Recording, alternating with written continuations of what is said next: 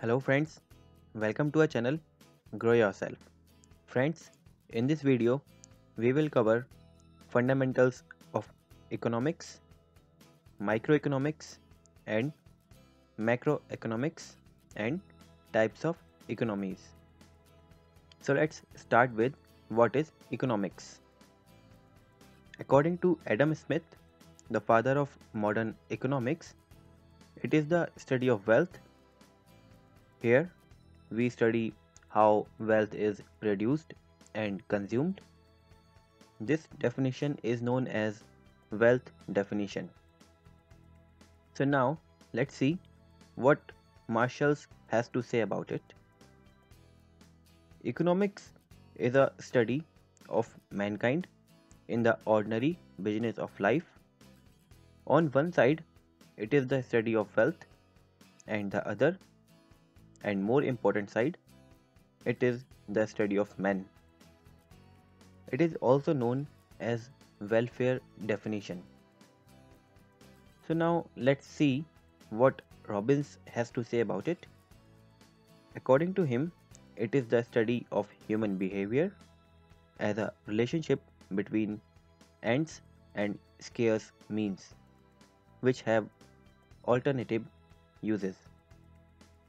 Scarce or scarcity means lack of resources, or we can say the resources are not enough to satisfy the needs and requirements. In the definition, means is synonym to resources.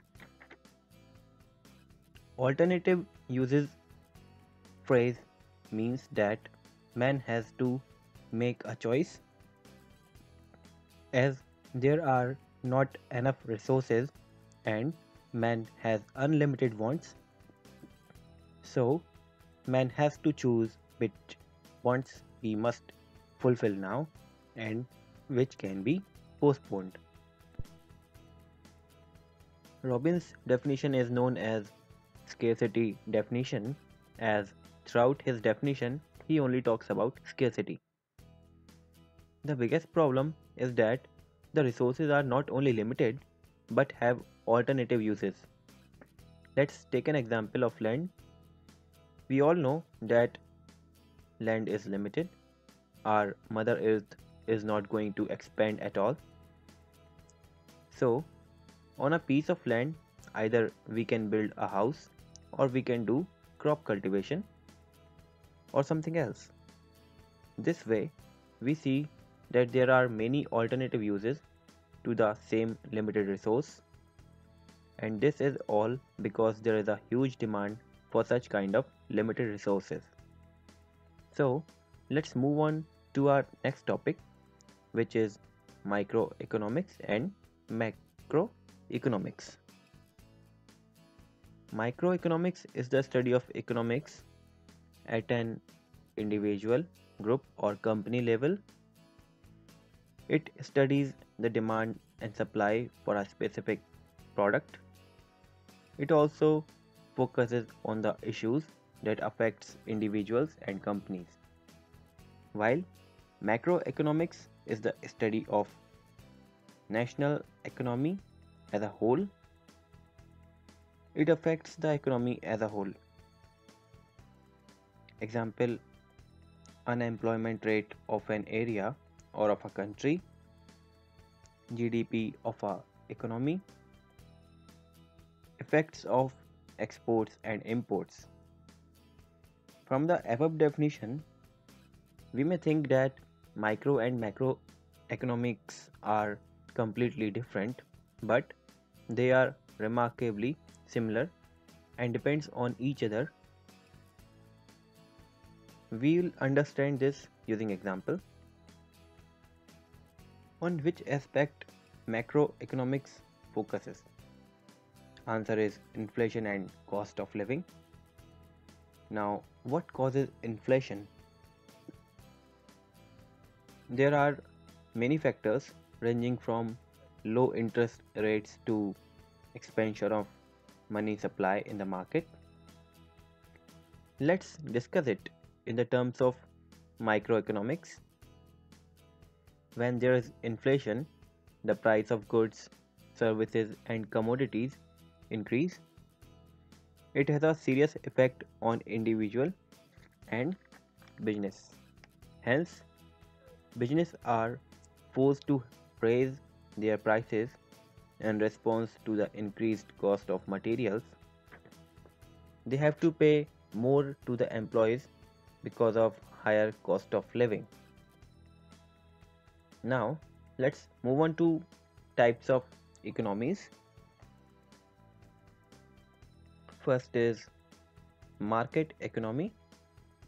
In market economy, major decisions about production and consumption are made by individuals and private firms. They have the freedom to buy and sell goods on a competitive market, which determines a fair price for goods and services. This kind of economy usually occurs in democratic states. It is also called capitalistic economy. The second is socialistic or command economy. It is also called centrally planned economy because it is planned by central government. Here, central government controls the entire economy.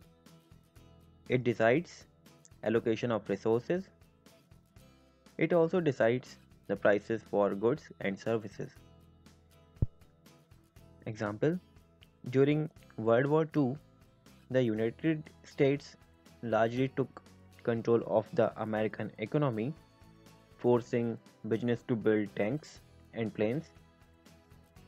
Supplies were also rationed. Example, to buy more toothpaste, people had to return the empty tube because metal was not enough to supply. Third is mixed economy. It is the combination of market and socialistic economies. Here, among free market states, the government takes some action to govern economy so that the government may protect industries or it may be for helping the consumers. India is also a mixed economy where public sector, private sector and joint sector coexist and complement each other. Public sector means socialistic, private sector means capitalistic economy. Now we will check how much we have learned today. So here's the question.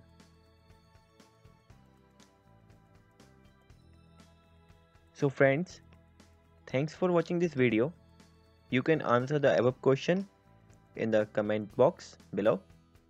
From now onwards, I'll continue sharing topics for banking and finance in my upcoming videos. So, if you don't want to miss these topics, then do subscribe to our channel and click on the notification icon to watch our videos to the earliest. Goodbye.